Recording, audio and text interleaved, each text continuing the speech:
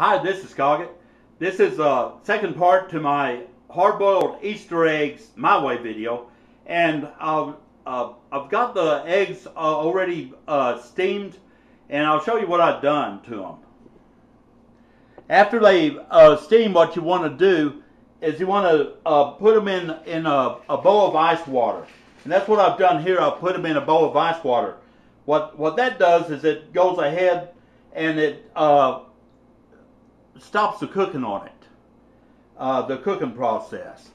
So these eggs are ready, and I'm going to go ahead and crack one open and show you how they turned out.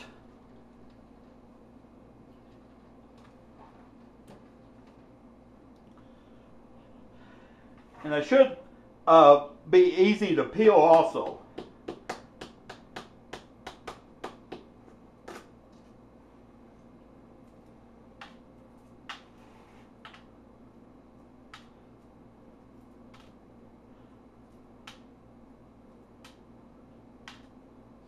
Go ahead and peel this one.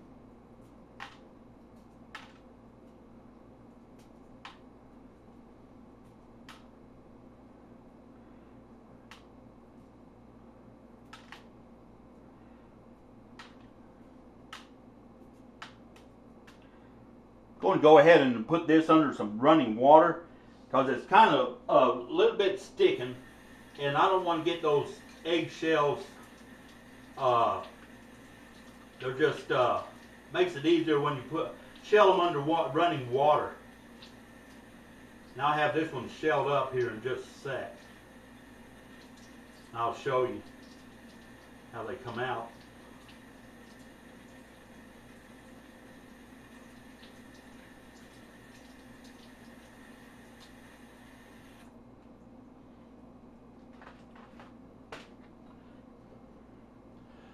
Okay, I ran it under some running water, and the eggshell just come right off. It just come out just perfect. I mean, it just come out off there. And I'm going to go ahead and cut this open, and I'm going to show you the inside of it. Find my paring knife.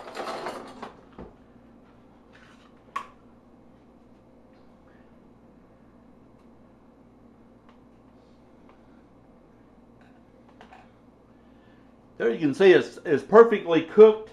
And something else is what I want to show you is when you boil eggs, you usually get like a nasty looking green ring around them. This one, as you can see, it doesn't have the green ring around it.